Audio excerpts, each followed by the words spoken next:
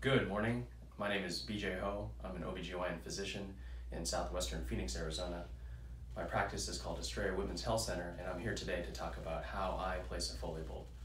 I've been doing this since 2010, and I think that this technique is really safe, advantageous because of all of the opportunities it'll give you compared to the other means of placing them, which make it a little more difficult than it has to be.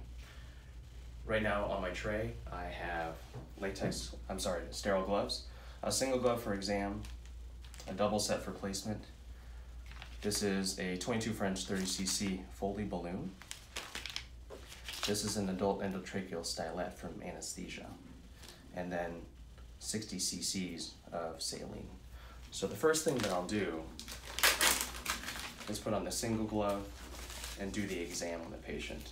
Try to determine the location, the station, of course, but understanding the endocervical direction gives me an idea of how to pass the Foley bulb.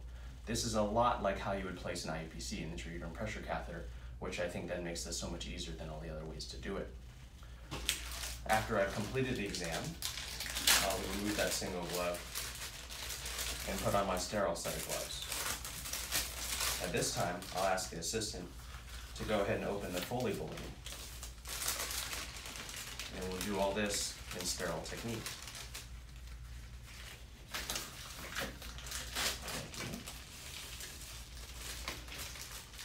And I'll also then open the stylet. The stylet will be the second piece of equipment.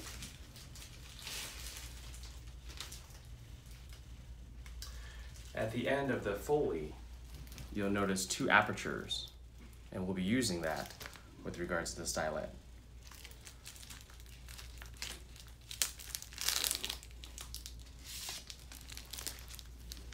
So I'll insert the stylet into the distalmost aperture.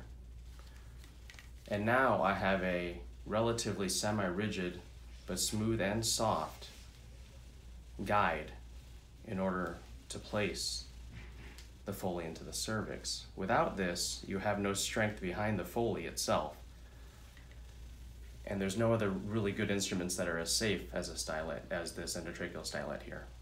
I also like to put a little bit of curve or camber to it so that we can adjust for curves and positioning of the endocervix. So then I'll do the exam. I'll guide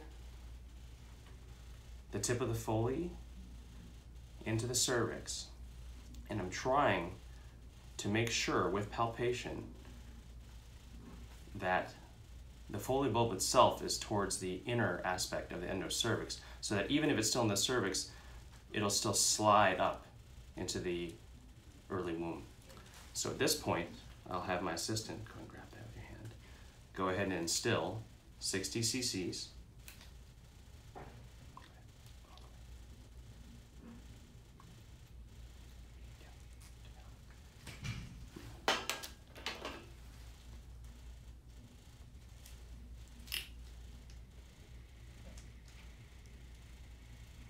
I'm holding my hand there as a placeholder the whole time.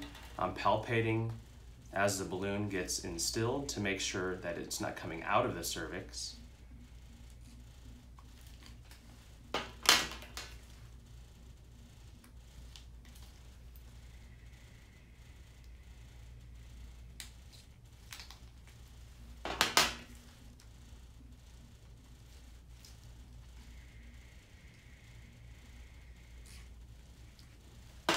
With 60 cc's, you can expect them to dilate to 4 to 5 centimeters once it comes out.